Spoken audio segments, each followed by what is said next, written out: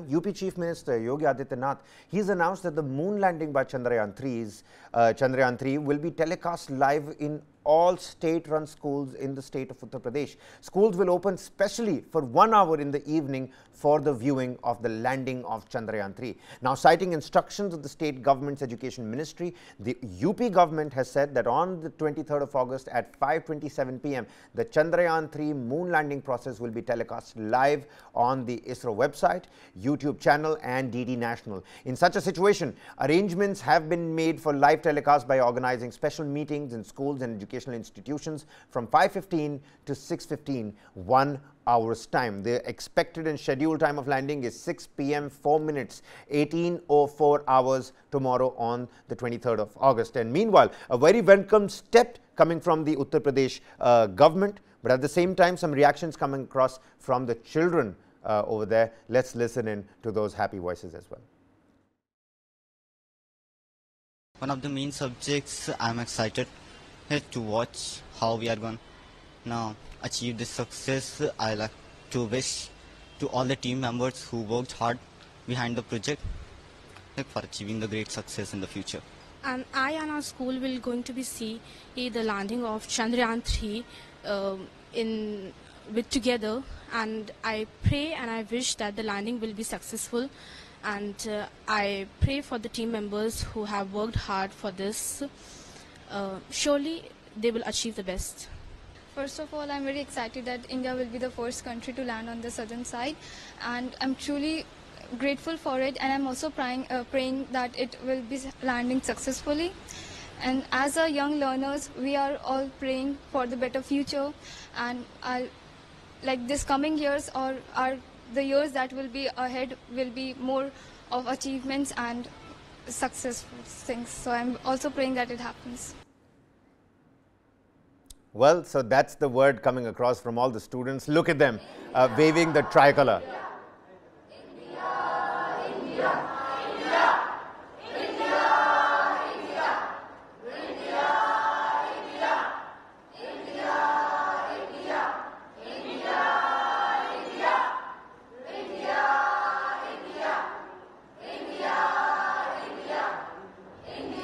Well, so those are the students over there chanting India, India in unison. And why shouldn't they? I think tomorrow the entire country is going to chant India, India in unison, because it is going to be a big red letter day, a historic moment. It's countdown not just to a landing, a Chandrayaan touchdown. It's a countdown to history, a testament to all the visions of all the former prime ministers combined, a testament to the hard work of the scientists at the Indian Space Research Organization, and a testament to the resolve and the collective will of the people of India. People were trying to draw comparisons with Russia's Lunar 25. People have been trying to draw comparisons between own Indian prime ministers and what work was done under which prime minister, who should take credit. But away from the space race for credit, the idea is that it is India that is going to put its tricolor on the moon, on the dark side of the moon. It was Chandrayaan-1, no matter whose government, that we found water on the lunar surface. Mangalyaan, another important ISRO maneuver, and PSLV and GSLV, our launching vehicles, becoming the niche for the global market, not just India or South Pacific, for the global market to send their orbits into their desired and prescribed orbit lines. India has been doing that. India's steps have been leaps, quantum leaps, if I could put it that way.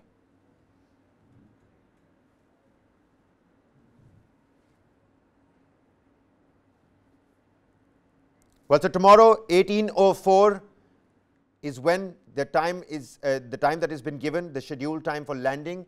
The message from Chandrayaan-3 as it moves closer and closer to the landing site. The mission is on schedule, systems undergoing regular checks. It seems everything right now is going fine. This tweet from Dr. Jitendra Singh, who's the Union Minister of State for Space Research, for Space Tech. He says, here are the images of the moon captured by the Lander Position Detection Camera, the LPDC, from an altitude of just around 70 kilometers. We're going to go as close as 800 meters before finally, those retrospective firing takes place and we slower our lander absolutely down. Some latest information that's being put across and put out on the microblogging website. The LVM3 / Chandrayaan, the special dedicated page, as well, is putting out minute-to-minute updates of exactly what's happening. We have in fact made connection with the Chandrayaan-2's orbiter that was still doing its rounds in the lunar orbit. We've made connection to that as well. So everything going absolutely fine so far. So far, so good. Again, what K. Sivan said, even as these pujas, these havans, various kinds of celebrations continue to take place. People have put out, gold-made prototypes of the lander itself, trying to imitate what the lander and the rover look like. There is so much that the lander and rover is also going to achieve when it comes to scientific experiment. But all fingers crossed, it's all going so far, it's so good. K. Sivan said that last time around in Chandrayaan-2, it was only the last 1 hour where they finally saw complications. So until we reach that last 1 hour, well, it seems like it's all going to be a smooth sail. What's going to happen after that? And have we really learned from the mistakes of Chandrayaan-2?